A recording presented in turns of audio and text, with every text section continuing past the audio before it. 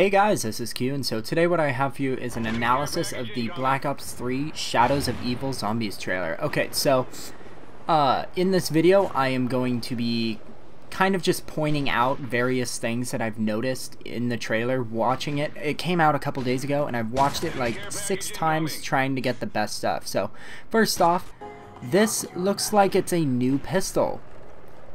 And I'm not sure if it's the new starting pistol or if it's just a pistol off the wall, but it's shown multiple times throughout the whole trailer. The next thing I noticed was a fan favorite function returning, the Pack-a-Punch. I mean, honestly, who doesn't love Pack-a-Punching their weapon? So the next thing I noticed was the new and improved shield. I mean, this is nothing like we've seen it in other games. I mean, this shield boosts and then blows up.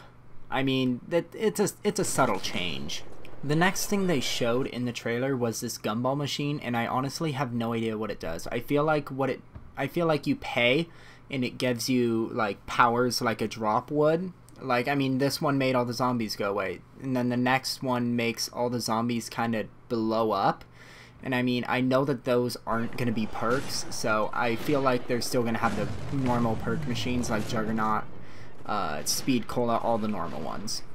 The next thing they showed was something that we've seen similar stuff to, but nothing compares to this. I mean, what even is this thing? Like, 3-head tentacle thing? I mean, I feel like it's a slight difference from a normal zombie that just walks around and tries to eat your brains. So then the next thing they showed, the next creature, quote unquote, is a weird flying thing that reminds me of Extinction a lot, which I don't know if that's going to be good or bad. I mean, I honestly can't tell you just from this. So the next thing I saw in the trailer was something that I've been hoping that they'd add into zombies ever since I saw it in the Origins trailer with Takeo.